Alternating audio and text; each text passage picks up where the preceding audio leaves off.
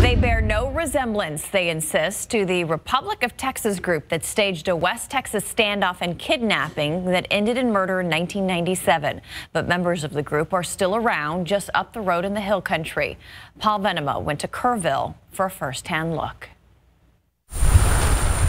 Among the people who live in the Hill Country north of San Antonio is John Jarnicki, president of the Republic of Texas. We just coexist until we can get our independence back. The nation was officially created. He and his followers believe that Texas never legally became part of the United States and remains a separate nation.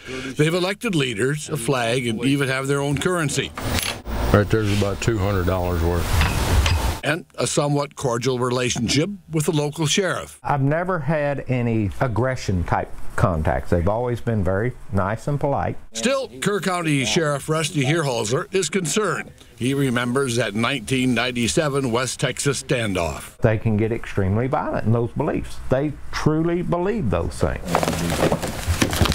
There is contact with the group. International Common Law Court for the Republic of Texas.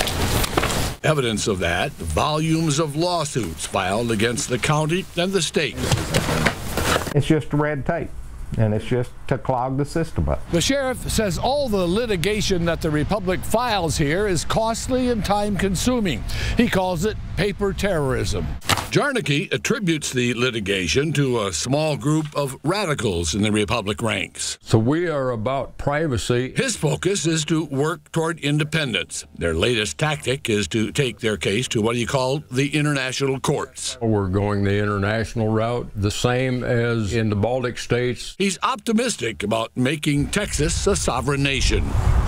I believe it is realistic, and I believe we can have it done within the next 2 years. Until then, I have to follow their laws, don't like them. I can respect different beliefs, but I think if you're going to live in the state of Texas or in the United States, that you should abide by the law. In Kerrville, Paul Venema, KSAT 12 News.